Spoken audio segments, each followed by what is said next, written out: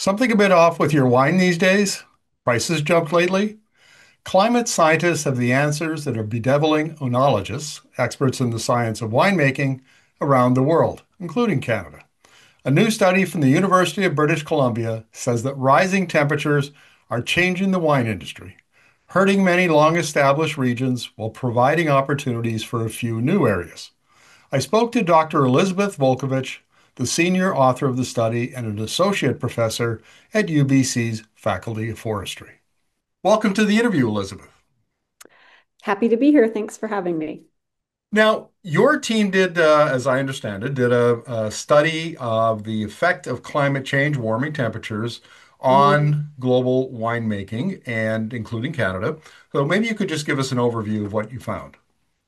Sure. This is a big international team study. We've had colleagues from Spain, France, Canada, United States, and I'm probably missing a country working on this together for over 8 years.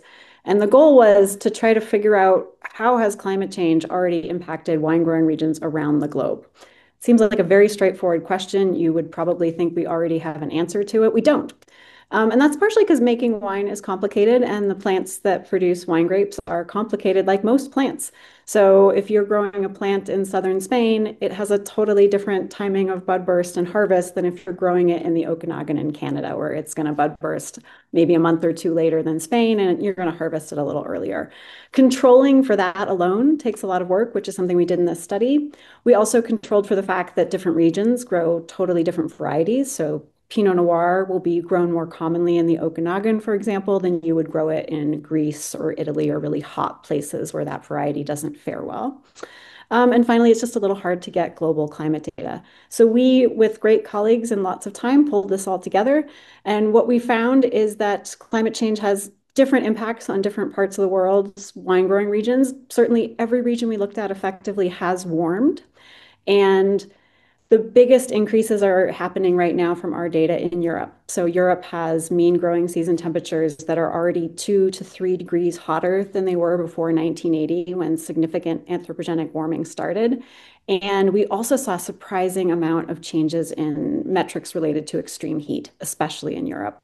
So I think the big surprises were how much the change has already happened in wine growing regions with climate change and also how much of it is related to extreme warmth. Whereas we often think of climate change as really impacting the cool nights.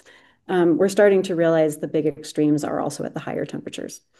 What changes will consumers notice? Will they notice a change in the taste of the wine, in the price of the Yeah. wine, availability maybe? I think consumers are already experiencing all of the changes that go along with the climate shifts we found. The biggest one, I would argue, is that when you have hotter temperatures in these regions, which we have, grapes ripen faster. And so harvest is happening a month earlier in some parts of Europe already. And that means when you harvest a grape in a hotter month, it's a more sugar-rich grape. So it has lower acid. The flavor profile is totally different when you have a different sugar to acid ratio. But it also means that the alcohol content goes up. So that sugar in the berries transforms directly to alcohol. So alcohol levels in wines have been going up with climate change over the years. Growers are already sending out those wines, and wine drinkers are experiencing them. The flavor profiles are definitely different when you harvest a grape in a hot month. The aromas, the tannins, the whole flavor of it is a little bit different. And then some things are changing that wine drinkers and connoisseurs probably don't notice as much, which is that growers are trying to counteract these impacts on their wines. And they're planting a little bit, depending on the region and where you are, a different variety that maybe under the new climate will taste like an older variety you used to drink. And they're also changing a lot of small management things that they can. Maybe they put leaves around, that they leave the leaves on the vines longer to try to shade the grapes to try to create a cooler microclimate. So the wines are already impacted. I think the question is, how big a change are growers going to have to make to keep quality and price from changing dramatically in the future to the point that it's really noticeable to consumers? Is it fair to say that the changes to date, while they may be significant for the industry, have Mhm. not been significant for the consumer, but that is likely to change going forward? I mean, I think the higher alcohol in wine is significant to consumers, but they don't notice it and they don't link it directly to climate change. That said, I think the impacts that consumers will really notice, like bigger changes in the taste of the wine profile. And because it's hard to taste alcohol, you don't really taste it, but it's there. And also the price are going to change in the future. So certainly in the Okanagan with the huge cold hardiness, the freezing snaps they've been having, as well as the fires and the heat extremes. They're getting both the cold extremes and the warm extremes, really pinching the industry. It's hard for that not to have an economic impact on the industry that eventually is passed on to consumers. I don't think we have good evidence that it's happening yet, but I think we have lots of wine growers who are really concerned about it. Let's talk about the Canadian industry. My understanding from your study is that Canada has a cool climate brand. Maybe you could Yeah. explain that. Yeah, so what's wonderful about wine and different wine growing regions is that they try really hard, the growers, to match the style of grapes they produce in the wine to the terroir, to the earth they have. The earth they have includes the climate. And so a cool climate region like British Columbia and Quebec and any other region in Canada that's growing wine is on the edge of where you can grow wine. It is inherently at the coolest edge of wine growing possible. And a cool climate means that you need to think about the varieties that will actually be harvestable. You'll be able to collect them within the year because they'll ripen all the way. That's a huge limitation to most cool climate regions. Which varieties will ripen in a regular growing season? One benefit for regions that are cool climate is with climate change and it gets warmer, they would ideally have access to a greater diversity of varieties as their season is longer and they're not limited so much by season warmth. So we tend to grow lots of Pinot Noir for reds. Those can be harvested earlier, and a very light style of Pinot, I think, is a really appealing style. It's a classic cool climate wine. Riesling's cool climate style Chardonnays. So it really invokes a style of wine that is appropriate to a region that is not going to always be able to harvest at really high sugar, ultra ripe grapes. That is really preferable to many consumers. But now they're going to have to adapt to that shifting to longer seasons where maybe they need to change varieties to maintain that style. Maybe they try new styles. And additionally, it's not an easy adaptation process as we're seeing because it's not just that the seasons are getting longer and warmer, they are getting more extreme heat and frosts. As a resident of British Columbia, one of the biggest complaint I hear Mm. is smoke from wildfires. Mhm. How does that affect wine growing in places like the Okanagan? I mean, dealing with fires is just a massive part of the industry now over the last 10 years. And I think something almost no wine grower was prepared for 20 or 30 years ago. So I would say North America and Australia are currently being hit the hardest by it. They are industries trying the hardest to figure out how to adapt and what it means. I mean, two things happen when you have smoke. One is you either lose the entire plant to the fire, which really has happened across these regions, and that's a huge economic loss. The other is that your plant survives, but it has been exposed to smoke. When you have that happen, how bad the impact is on the grapes, how much you taste it, really depends on what the phase that the grape was in developmentally. So usually these fires happen in late summer, sort of July, August, when it's really hot and the fuel load is very dry. And that's almost the worst time because the berries are forming and getting bigger and ripening at that point. So a lot of the smoke can end up in the berries. I think the growers have done an amazing job of trying to now reposition about do we want varieties that ripen at a different time so that maybe even if there is a fire, the smoke is not incorporated so directly into the berries? And also just technology to know how much smoke hit their berries is a problem, right? Like we don't have technology at this point that's easily and readily available for everyone to know across a large vineyard.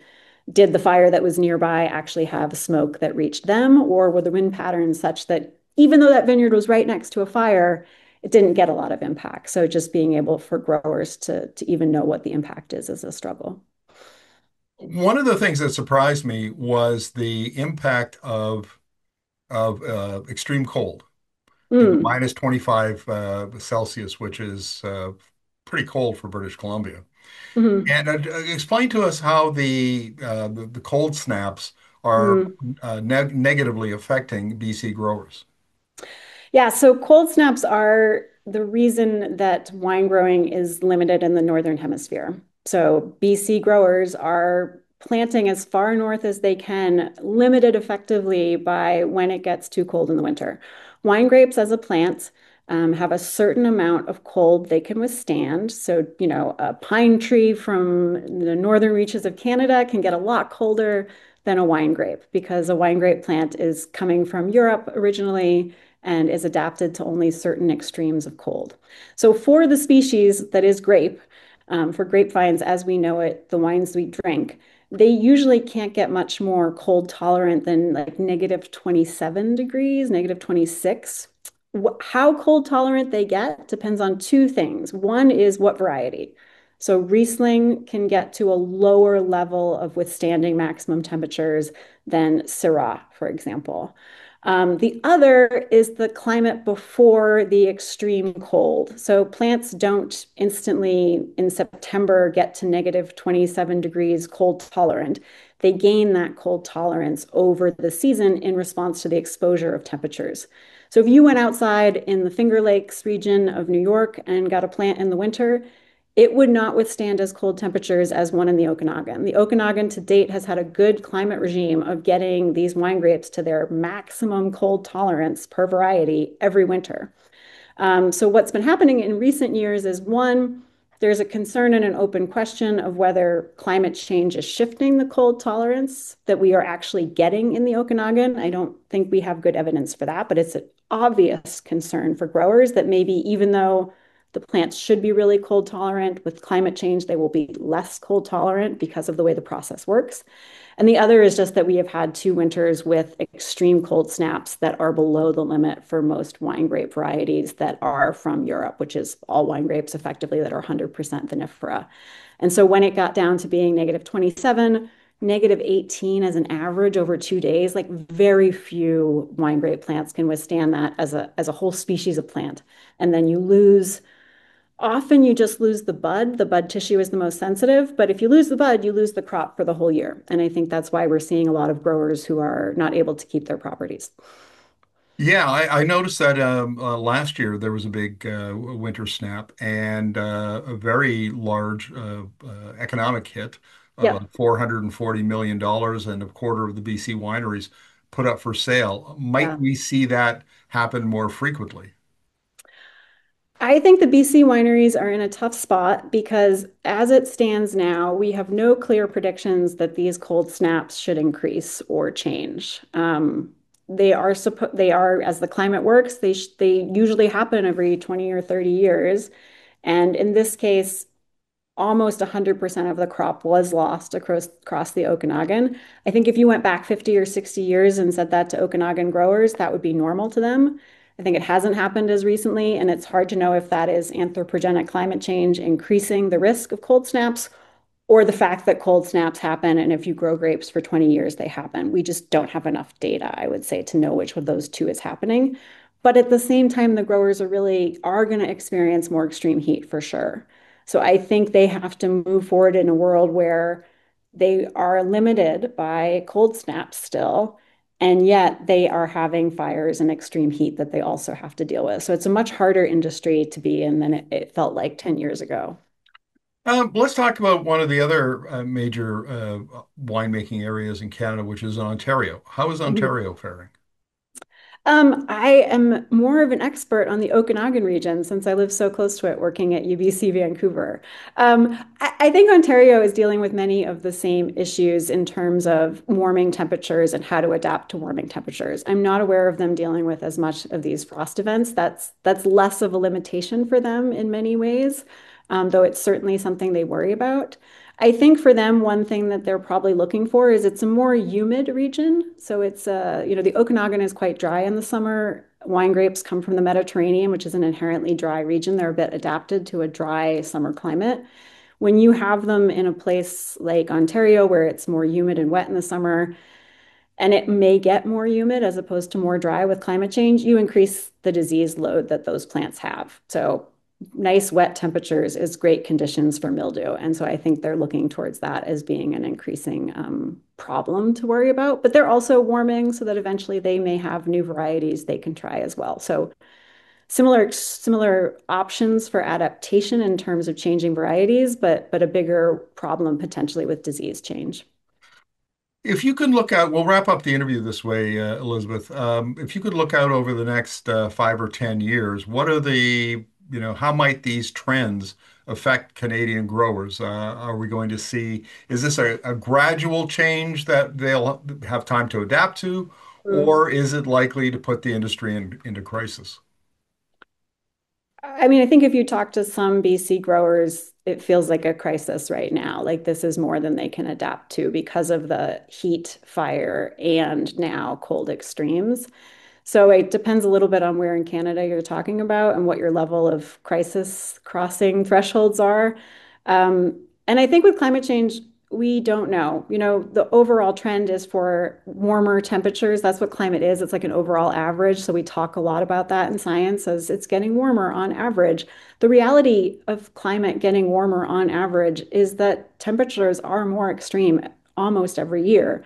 And so I think adapting to that means adapting to not just this sort of mean shift in climate, but what that average shift is, which is more extreme heat most years, longer seasons that are also drier, where you get a run of really hot days that are harder to deal with, irrigation and water resources changing. Growers are aware of these pressures, but I don't think we have a good infrastructure in place to help them adapt as fast as they may need to.